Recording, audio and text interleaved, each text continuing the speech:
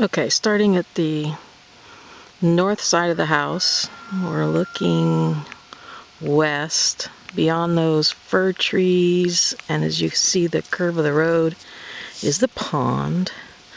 This first section I'll call A. Transitioning, there's gates to the pond and the riparian zone because it is wooded and forested and fenced.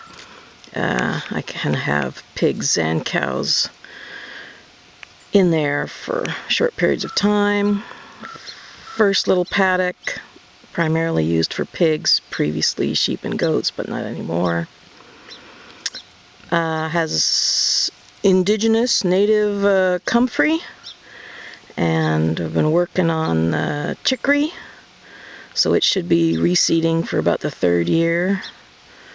Otherwise the pigs totally work it up. Driveway, north front of the road.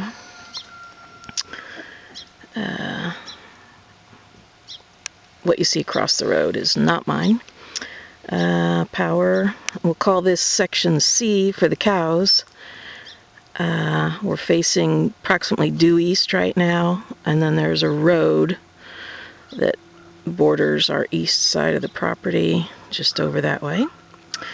This is our circular driveway. Just past there is the barn. This was the chicken pen. It's now the weaner pig pen.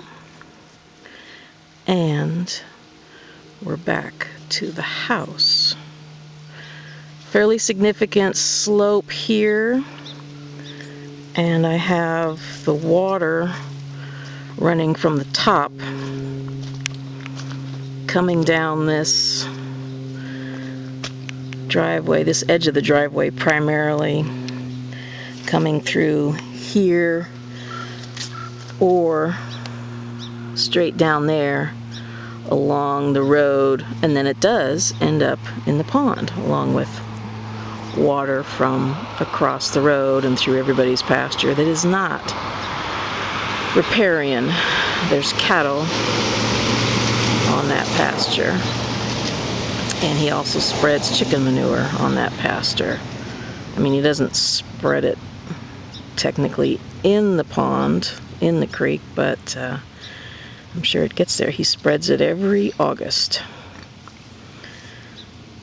Alright, blueberry patch, it's never done very well.